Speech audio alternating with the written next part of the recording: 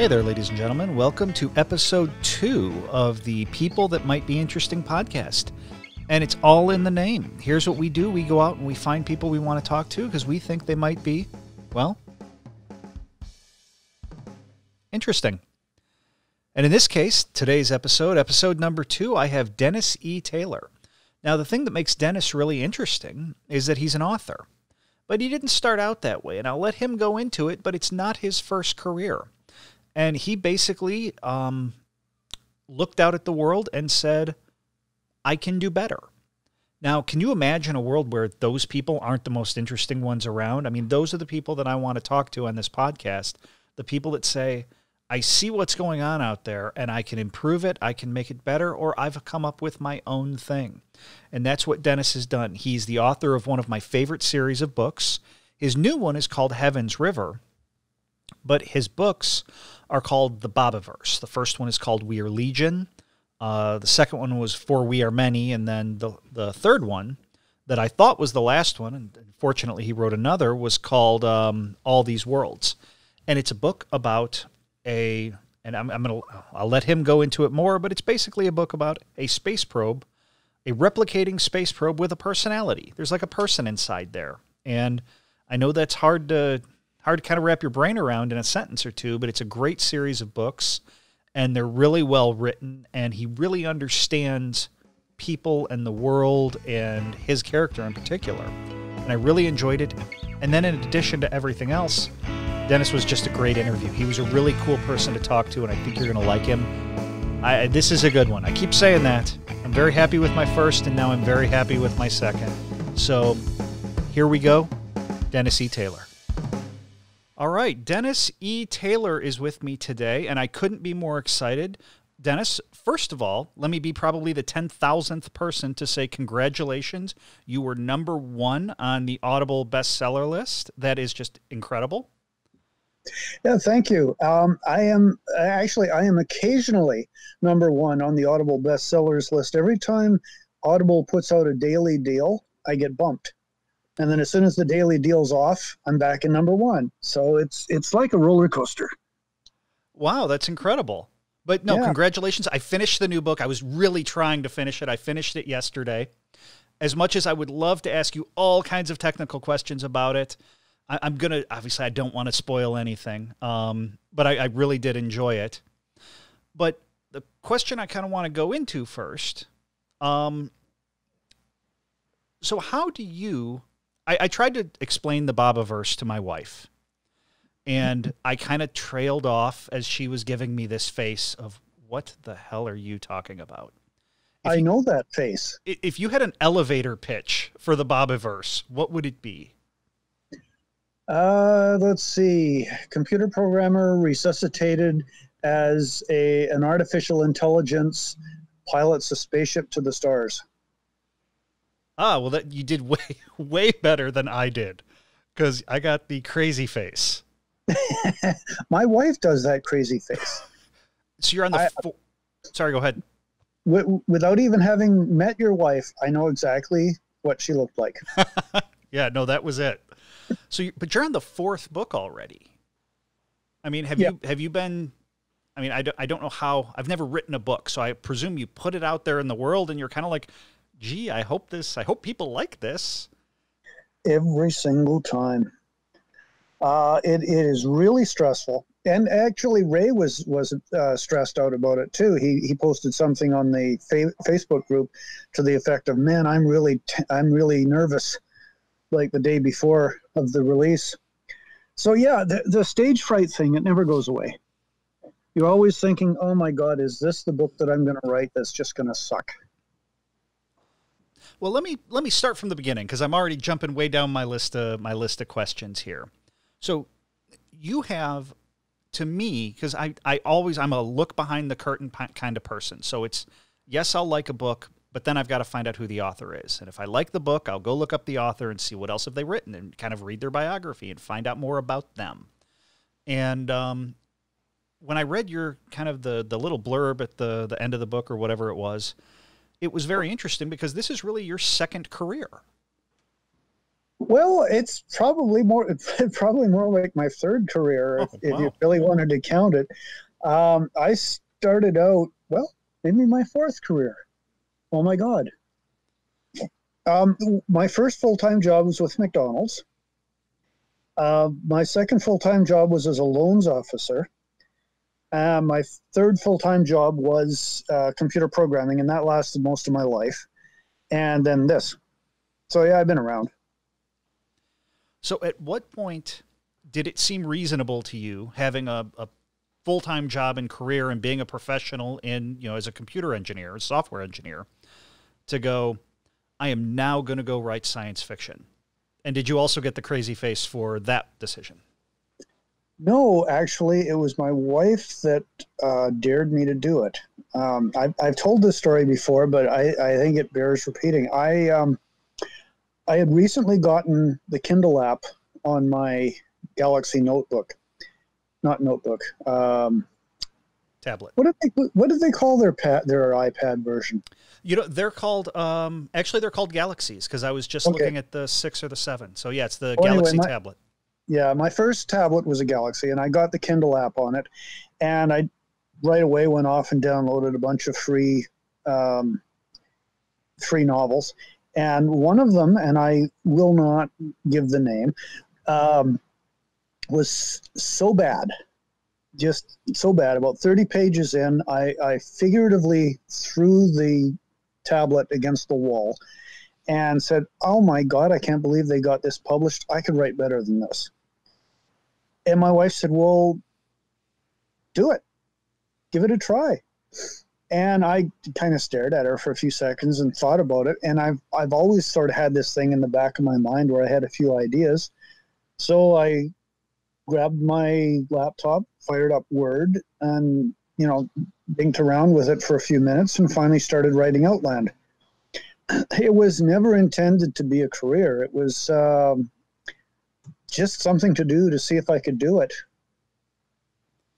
Well, and interestingly, you're self-published. Now you're with Audible, but your books are am I saying that right? You're self-published? I guess I think I'm a hybrid because I'm self-published for text versions, and Audible is effectively my publisher for the audio version. So with your level of success on Audible, have the publishers come calling?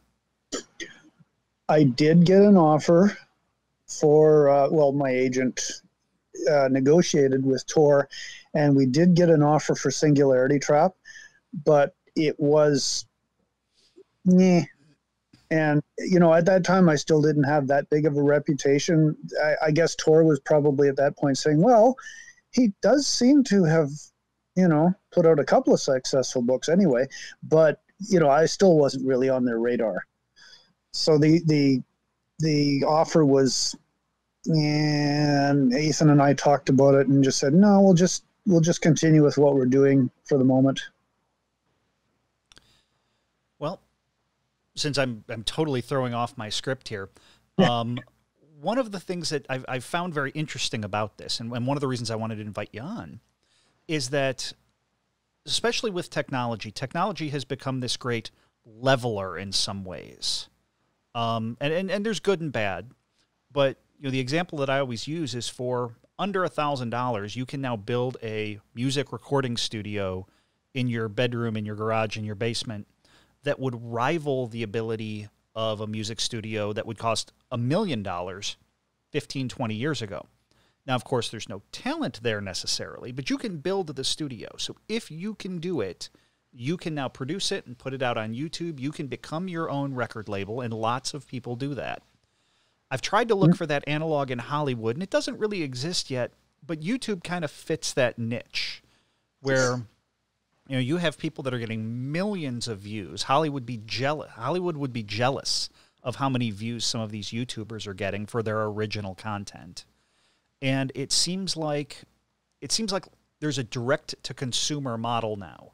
Every car you get, you can get 100 options on. Everything you order can be customized directly for you. And as somebody who's been around enough to remember when publishers were the gatekeepers and record labels were the great gatekeepers. How does it feel to be able to almost skip at least most of that and go directly to the consumer? Well, it's definitely a sea change. It's so different from when I was growing up and when I was young. Of course, we had dinosaurs back then. But yeah, you're right. It's now a situation where anybody can self-publish a book, and you can do it for literally no money at all if you want to do everything yourself. If you do your own cover, you do your own editing, you do your own workup with Kindle and stuff like that, you can publish a novel for literally $0 and 0 cents. The problem is that you use the word gatekeeper with publishers, and that is an excellent word to use, because agents and gatekeepers were agents and publishers were the gatekeepers that kept the quality of novels up. When you had a limited amount of shelf space in your Chapters bookstore, you wanted quality books that people would buy. Now it's just a web page, takes up no space. And I think the last time I heard, Amazon has like 5 million novels listed on their site. And most of them are, of course, self-published. And I have a feeling that the quality, based on that one that I mentioned before, is probably down a little bit. Yeah, I will admit I have a hard time finding things to read sometimes, and I've become much more dependent on authors. All right, I know this person puts out good quality. Things like that, or are they published? Is this the kind of thing? But yeah, I agree with you on that. Yeah, I've always gone with authors. Actually, strangely, I've always gone with authors for reading material, but I've never really gone with artists for songs. I always just looked for the individual song. So I never really bought much in the way of albums. I mostly bought singles. And that's going the other way. Yeah. A lot of it has to do with, I think, how much time you have to put into things. When you're young and poor, you have lots of time, but not much money. So you're willing to put in a lot of time to make sure that your limited funds are spent properly. When you get older and you hopefully have more money, you definitely have less time. You become a little more willing to spend a little money to make sure that you don't waste your time. And I think that difference in attitude, not sure exactly where I'm going with this actually, but at least for me, that has shaped how I shop online, especially at Amazon and stuff. Well, consumer, it's one of those big things. If you've ever been, like I used to in a previous life sort of have to go to like shopping center conventions where they were always trying to get in their consumer's brain. Who is our consumer? Why are they buying our stuff? What do they like or what do they not like about our stuff? And then they would sit down and they would try to dissect every little market that they have. And it was very intriguing for me, not so much the individual details, because that kind of came and went, but just the idea of here are these people who spend their entire lives just trying to get in people's heads. And there's a statement that I use, and I try to teach my kids this, and I use it all the time. And it's when the service is free, you are the product. Yeah.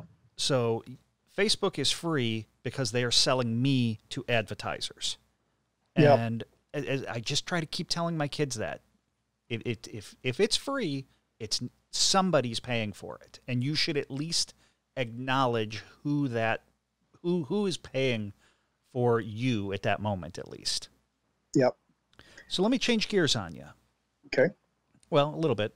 Who is your favorite science fiction author? Or what are the authors that you really look forward to reading?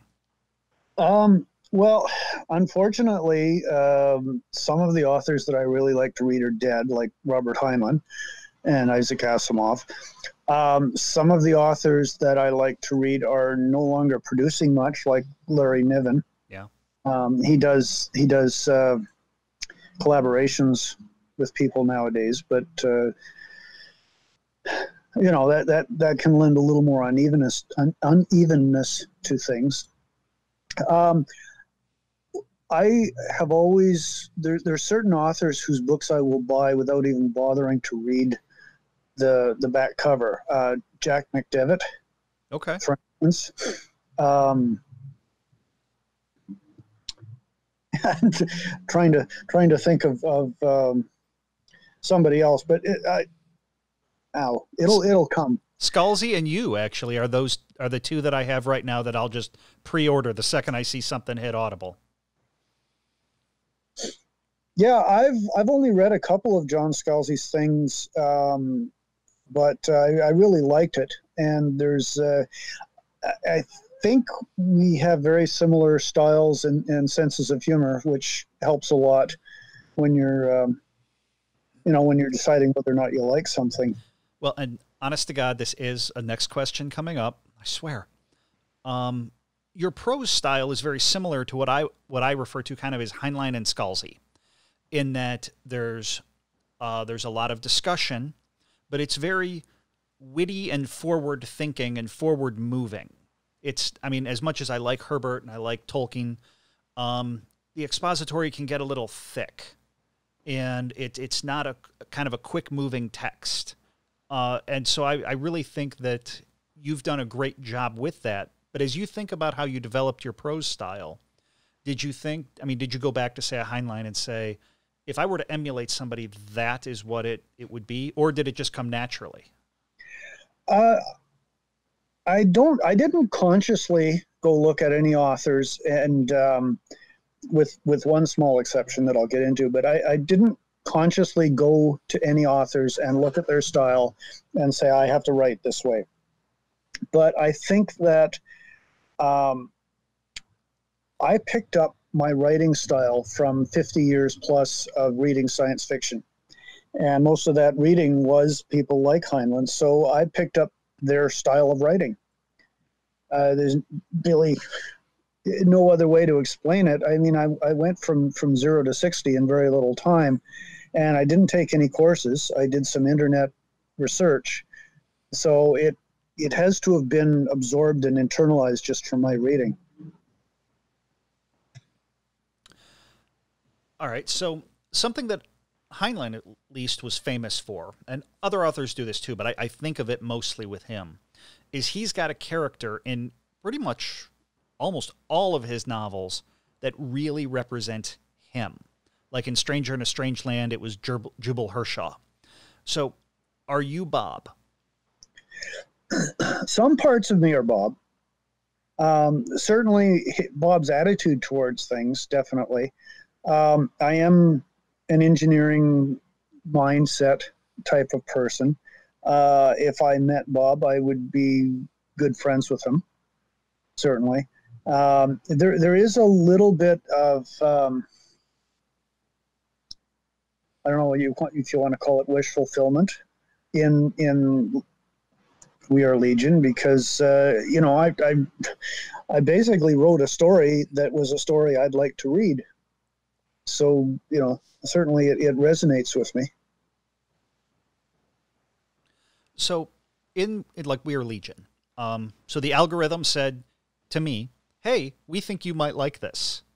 And I read the little, the blurb or whatever, and said, I had a credit because I'm a subscriber. And I'm like, okay, I think I might like that too.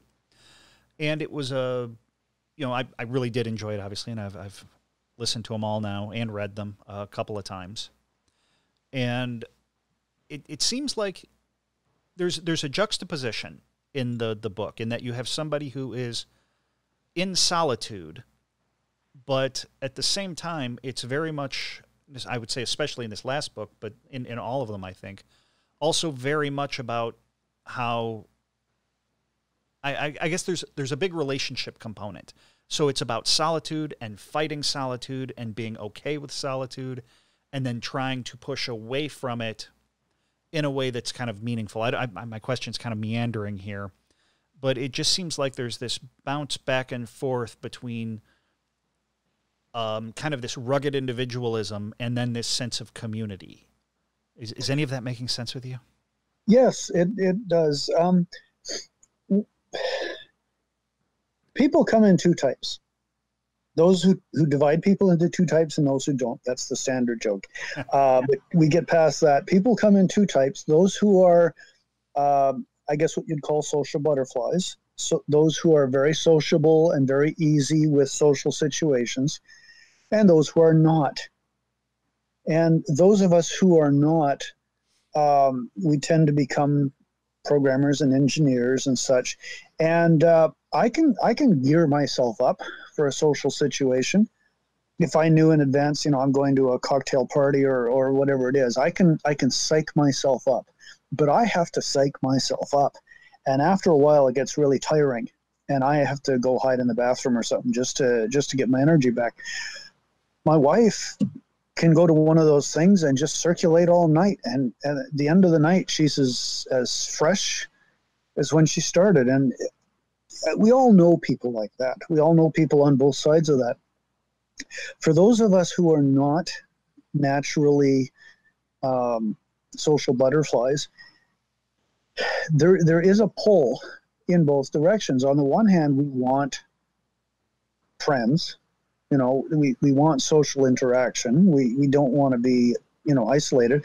But on the other hand, we also don't want too much of it. So there's this back and forth thing. Like, I'm going to go off for 6 hours and program a computer or something, but then I'd like a couple of hours of social interaction, and then maybe I'll go back to my computer. And that's what Bob goes through. Bob is essentially a loner. He likes interaction. He likes having friends, but he also likes his alone time. The great thing about the way things work out for him is that if you're interacting with another you, is that social time or alone time? Yeah. Well, and it's interesting. I don't know about page for page, but it seems like Bob gets a little more time in this latest book, Heaven's River. It seems like Bob's always been a character, certainly in the first book, but then in the second and third book, he kind of takes, not second stage, but there are definitely other characters that step up. Was that a conscious effort to make Bob more of the main character again? Yeah, that was a deliberate decision. I wanted a more single track book this time around. Books 1, 2, and 3 were multiple interlocking stories with multiple interlocking timelines, and it was a lot of fun to write, and it made for some great stories.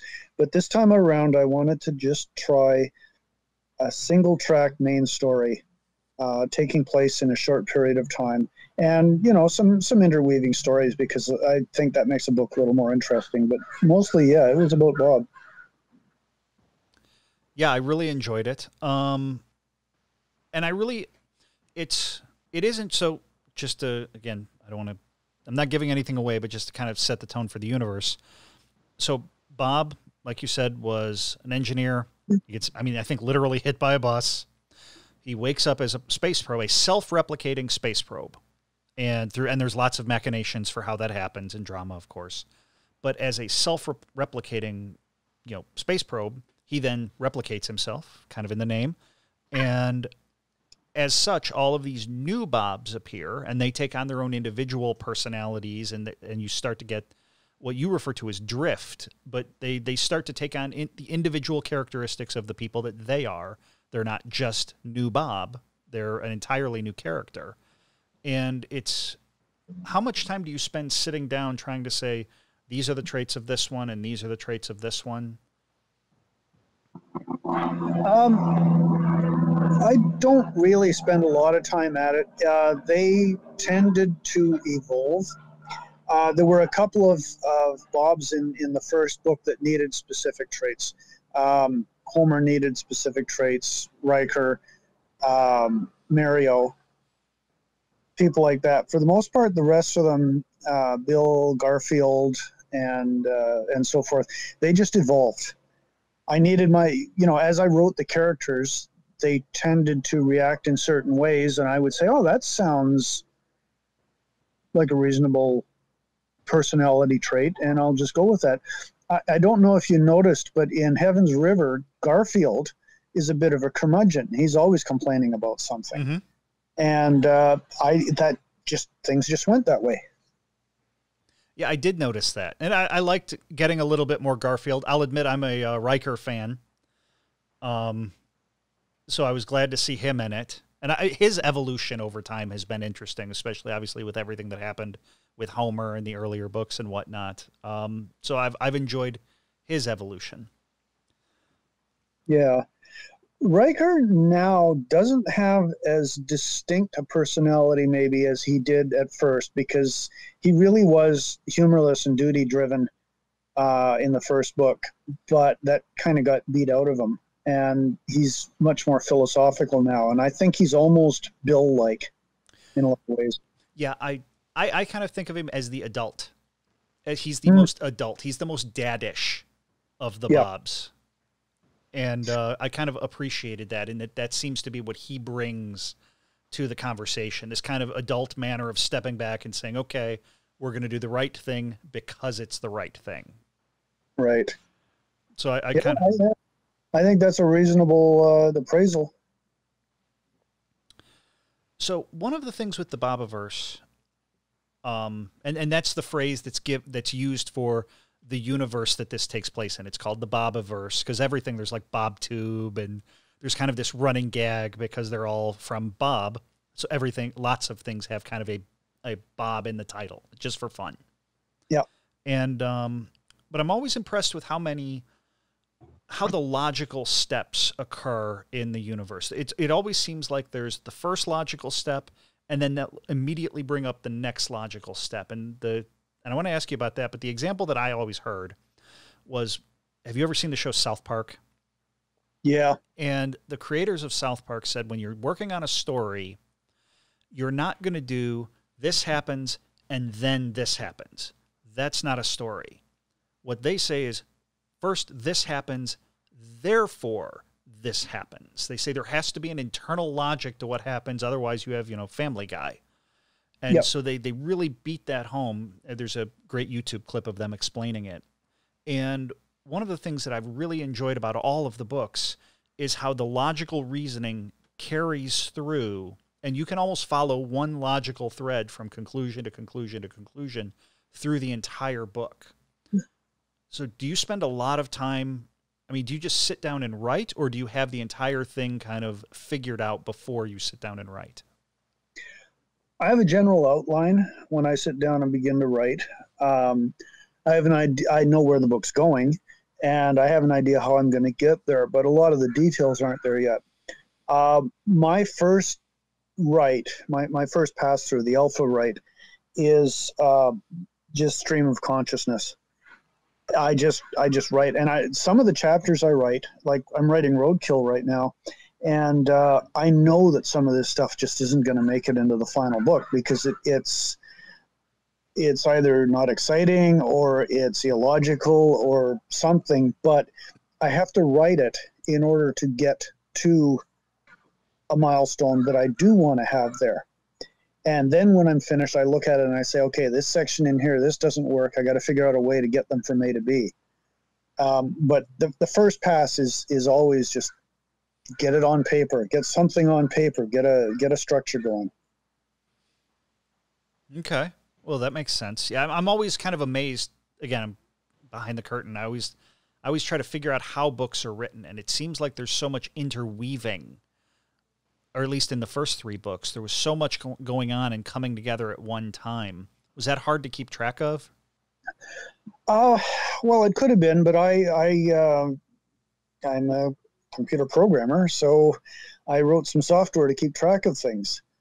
And I also used Excel for the basic timeline. And I had to move stuff around.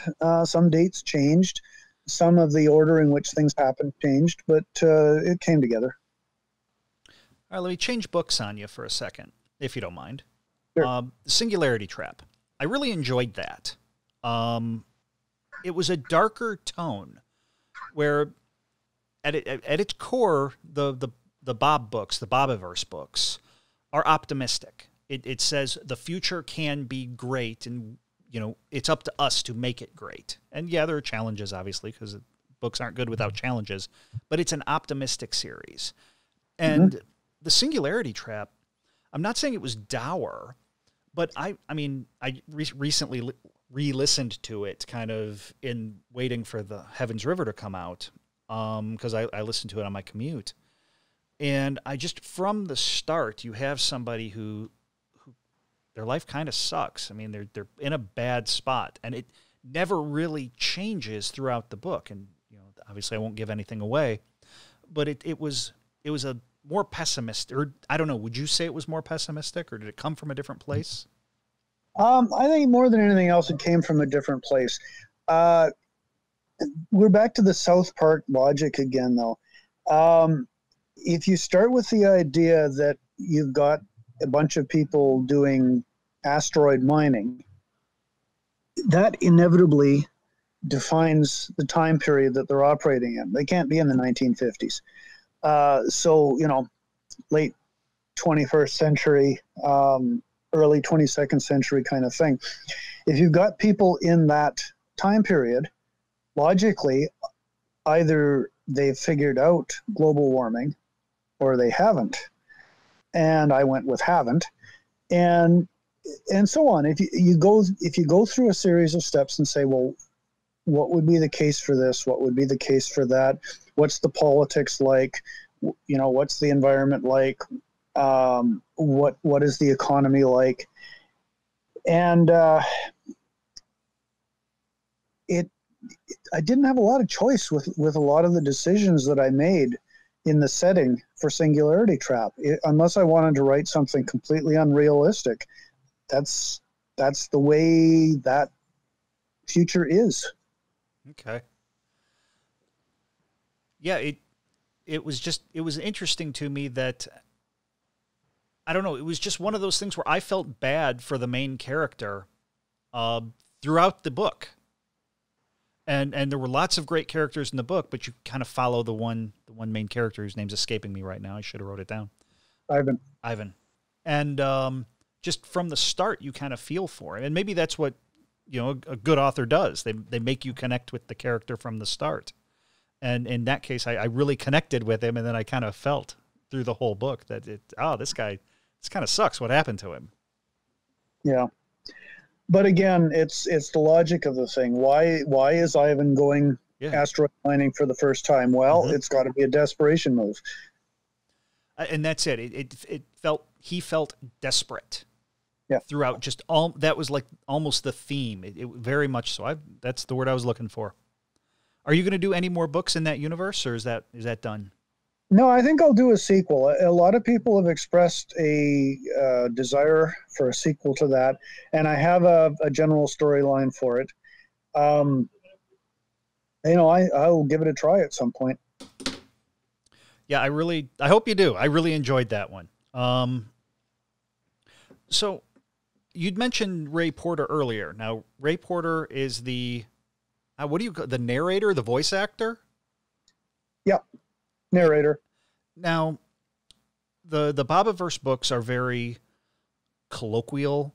They're full of like kind of turns of phrase, and I guess they're written in such a way that there's a lot of personality in the voice, in the way that it's written. Do you have to work with him in advance to convey all that, or does he provide the personality for that? He really provides the personality. He asked me a couple of questions at the beginning of We Are Legion, well, at the beginning of each of the books, but mostly to do with how do you visualize this or that character. And I would give him a little bit of input, and then he just took it from there. But the acting is all Ray. Because it is absolutely stellar. And not just the way that you do it, but how many... There are just lots, and I wish I had a printed version of it in front of me, because I don't have my Kindle in front of me, because I do have them on there.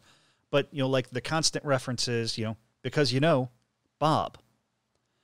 That, that probably reads one way, but you've really got to sell that as a voice actor. You have to own that. And he is just so stellar at it. Do you get lots of comments about his performance? Well, if you read most of the Audible comments on my books, it's, part my writing, part Ray's delivery. The Audible readers are a lot more enthusiastic than the Amazon readers because Ray just injects that much more into it. He really does. I mean, it's because I do love, one of the things I love about Audible and Kindle and all that is the whisper sync. Mm-hmm. So a lot of times I will drive to lunch listening, stop, get out of the car, go in, eat lunch either on my phone or on my Kindle, reading where I immediately dropped off on the book, then get back in the car and it starts right where I stopped reading. I love that feature. Yeah. So, and now I hear it as him in my head. And so I've adopted his cadence and rhythm in my head as I read it. Yeah. One problem I keep running into though is whenever I'm listening to one of Peter Klein's books, I'm thinking Bob. Yeah, I could see that. Yeah, I could see that. Yeah, and actually other people have commented on it too when they're listening to Ray, and if they lose track for a second of which book or which series they're listening to, and there's this huge jarring sort of mental lurch as they get back into the proper groove. I hadn't thought about that, but yeah, I could totally see that. So how did you come up with the idea? I mean, obviously you didn't invent the von Neumann probe concept, but what made you think, all right, this is the interesting thing for me. I'm going to hang my hat on this concept, the self-replicating probe. Well, the original idea of going into space as in terms of exploration is from A World Out of Time by Larry Niven. But in that one, the pilot is still alive and he doesn't replicate at all. He goes off and does stuff, and then he comes back to the solar system and has most of his adventure, back here. But I loved the concept so much, and I wanted to have a version of the book where somebody just went into space and did spacey things and ran with it. And I can't remember at what point I went from the idea of having a human pilot to having a cybernetic pilot. It made sense because, you don't want to have things like disease and mortality eat into the story. So if your pilot is a computer program version of the original person, then you can spend as much time as you want. You don't get tired. You don't get sick. You don't get radiation poisoning. And B, if you're doing von Neumann probes, you can copy yourself. And once you get to that idea, the whole thing just opens right up. Ah, cool. Well, and I think one of the things that attracted me to the concept was, I don't know if you've read Joe Haldeman's The Forever War. Mm-hmm. And so I loved that concept of, of time dilation and things like that. So I really enjoyed, that's part of what really worked for me. Yeah. Well, when I was writing We Are Legion, I had to make choices about what physical laws I was going to break. I could have given him FTL, but that just seemed to me like it would make a lot of things too easy. Like, for instance, if they have FTL, why do they really need to send out probes? Why not just send out human teams to go look and then come back? Sure. So FTL was out. On the other hand, FTL communications was nice because then they could update each other in real time instead of waiting years or decades for radio messages to propagate across the universe. Once I had instantaneous communication, then some kind of a VR connection just seemed like the next step.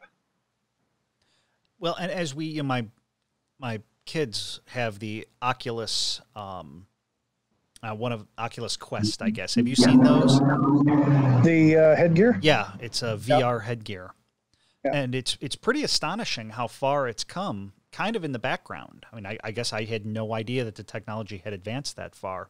It's still kind of big and heavy and, whatever. But the thing that interested me, and I don't know which came first, I think, honestly, your VR concept, I'm sure I read that first, because one of the things that they do in the Quest VR system is they let you have your computer desktop in it. And you're in a room with a great like as big as a big screen in front of you, your computer desktop, and you can sit there and move the mouse and open your desktop and do your computer things, but you are now immersed in it, and it's as big as a movie theater in front of you. And and I'm just sitting there going, this is where it's going. It's not there yet, but it won't be long. Yeah. Well, like with most things technological, it's the evolution of the user interface that really determines when the thing takes off. The early clunky versions of computer interfaces, not great. The early clunky versions of telephone faces and so forth, again, not great. It's when you start to get the feedback from the consumer and you get the engineers putting out new and better interfaces, and suddenly the thing becomes intuitive. And I mean intuitive on a paper and pencil level, which is something that any kid can grasp right away. Once it gets to that point, that's when the technology just absolutely rockets geometrically. Outstanding. All right. So you live in the Pacific Northwest, or what I refer to as the Pacific Northwest as an American. You live in the Vancouver area, right? Yeah. Because you'd posted on your, I think, Twitter, a video of you, and it made me nauseous, mountain biking with a camera on you. Oh, yeah, yeah. And so you're a skier and you're a mountain biker. On one hand, those are very not technology-oriented, even though I know in reality they're both things that are very technical and very technology-oriented. Is that how you escape from the software world? Yeah. First off, I'm a snowboarder, not a skier. Oh, forgive me. Very important distinction. Oh, very important distinction. We make fun of skiers, but that's okay. They make fun of us too. Yeah. Well, first off, I'm an extremely anal, procedurally driven person. So when I go snowboarding or mountain biking, for that matter, I don't just kind of go and la-di-da, let's point it in that direction and see what happens. I'm a gadget freak. I'm a gear whore. If you look in that video, right top dead center of the thing, GPS right in front of you. Garmin 830, yeah, and that's tracking my position and my ride. I've got the phone in the bike bag. I've got the camera on my chest. It's just as bad with snowboarding. I have gadgets. I have different snowboards. I have different sets of bindings, and I have a good idea of what each one should be used in what circumstances. You almost wonder how I'm able to enjoy these things, but they really are a lot of fun. Yeah, living in the Midwest, outside Chicago, we have flat. So where I am, there's corn all the way to the Mississippi River, and then after that, all the way to Colorado. So yeah, I watched that video, and I'm just like, I can't even imagine what it's like to live around that. I have no concept. I was in Seattle for the first time last year, and I just goggled the whole time. I'm just walking around with my eyes as big as saucers because I couldn't imagine what it was like to live there. It was so beautiful. Yeah, I can't disagree with you on any of it. I love being where I am. I love the mountains and the views and the ocean and the trails and the hills. I mean, there are occasional times when I wish things were a little flatter when I'm really tired. But other than that, yeah, it's there's trails all over here, for non-snowboarding season. And we've got 3 local mountains within easy driving distance for snowboarding season, and that doesn't count Whistler. Okay. So what's roadkill? You mentioned that earlier. Well, that's my next. Oh, I have to be careful here. I'm alternating Roadkill and Earthside. Earthside is the sequel to Outland. Um, but what happened with Outland is I got to about 63,000 words and I hit writer's block. And I actually didn't get a word in for about a week. I finally just decided, I got to do something. So I started writing Roadkill, which I already had the outline for. And now what I'm doing is I'm just switching back and forth. If I start to get bogged down on one of them, I go to the other, and that seems to keep me going. Which one will get edited and published first? At this point, it's a toss-up. But Roadkill is a brand new story. It's not part of any of the series or anything like that. Okay. Well, can you give us a hint, or is it still top secret? Well, the elevator pitch is a guy runs over an invisible alien and kills him, and then finds the alien's spaceship. Ah, awesome. All right, that's cool. I like that. It's kind of have spaceship will travel. Well, not exactly, but that's what popped into my head. I'm a Heinlein fan. Yeah. Well, that was a spacesuit. Yeah, that was a spacesuit. Right. So what's your favorite book? What do you just go back to? What have you read a dozen times and could read and it's fresh every time? Wild Side. I don't know that one. Who is that? Stephen, I don't know, Stephen Gould. Okay. I keep wanting to say Stephen Jay Gould. It's not the scientist. It's Stephen Gould. He's actually another one of my favorite authors, one who I will pick up a book from just about sight unseen. Wild Side was actually the inspiration for Outland to a certain extent. Okay. I'm trying to. I had wondered if it was. God, there was a Heinlein book that I'm trying to think of. It's killing me. Like not Passenger to the Stars. I don't remember what it was. Door into Summer, or is that the one where he's going to be like the colony? The kids are supposed to go out and do this test, and they end up forming. It's kind of Lord of the Flies. Yeah, I know that's the one I'm thinking of too, and I don't think that's the Door into Summer. No, I don't think that's the Door into Summer. No. And then his sister comes, and his sister was like the Space Marine, and his sister comes and gets him at the end because he's done such a good job. And that's bugging me now. All right, I'll append to that. I'll say that at the end after I've edited. Well, we'll both think of it as soon as we hang up. Exactly. Yeah. Well, I can't thank you enough. The new book is great. I really enjoyed it. It was a marathon listening to it. But it's because I just didn't want to stop listening to it. It really does work. How can people find you and your work? I have a blog page, DennisETaylor.org. Obviously, I'm on Twitter and Instagram and Facebook, and Audible and Amazon searches will do it. Other than that, it's random chance, I think. Okay. Well, I was just trying to look up that Heinlein book because that's going to bug me now. Of course, I'm not finding it.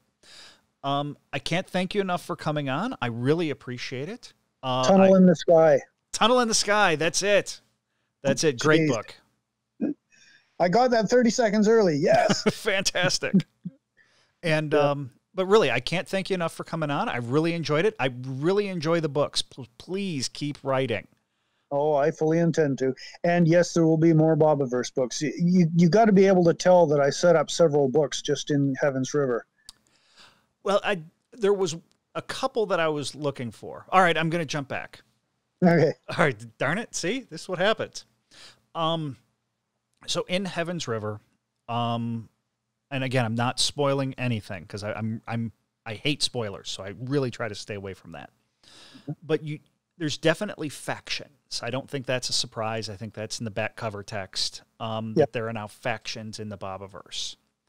And I struggled with that. On one hand, I'm like, this is natural and this is This makes perfect sense to go this way. On the other hand, I kind of hated that there were factions, because I liked the optimism of it all. Did you struggle with that, or did you say this is where this needs to go? This only makes sense naturally as a logical conclusion. Yeah, it is inevitable. As soon as I introduced replicative drift, it became inevitable. As one of the Bobs says at one point, of any kind of random walk will gradually take you farther and farther and farther away from the 0 point. And at some point, the Bobs are no longer Bobs. One of them's a Bobby, and that's some pretty good drift there. It was inevitable, but the story of Starfleet is a potentially either a short story or a full novel on its own. Yeah, so no, you definitely set up a few open doors. So I can't wait to read them. So get started. Yeah. Well, yeah. A couple of people have suggested that I should put out a book of short stories of the Bobiverse, just to handle some of the smaller ideas, and I may consider that at some point too. That would be interesting. Yeah, that I hadn't thought of that. That's a really good idea. I mean, because there's so much to do. Just Bridget, or the Australian guy whose name is escaping me right now. Henry Roberts? Yeah, Henry Roberts. I missed not getting any Henry in this one, because I really enjoyed him. And there's so many places to go. Yeah, he only came up in third person briefly. He was just referenced briefly. Yeah. Although it was a really cool reference. That's why I was kind of like, oh. So more to come, I hope. Yeah. Oh, Dennis, I cannot thank you enough. The new book by Dennis E. Taylor is called Heaven's River, and that makes sense in the context of the book, because I know for a long time it had a different title. So it really made me wonder, what's this Heaven's River going to make? Is this going to make sense? And boy, does it. And I really appreciate you coming on, and I can't thank you enough. All right. Thanks for having me. All right.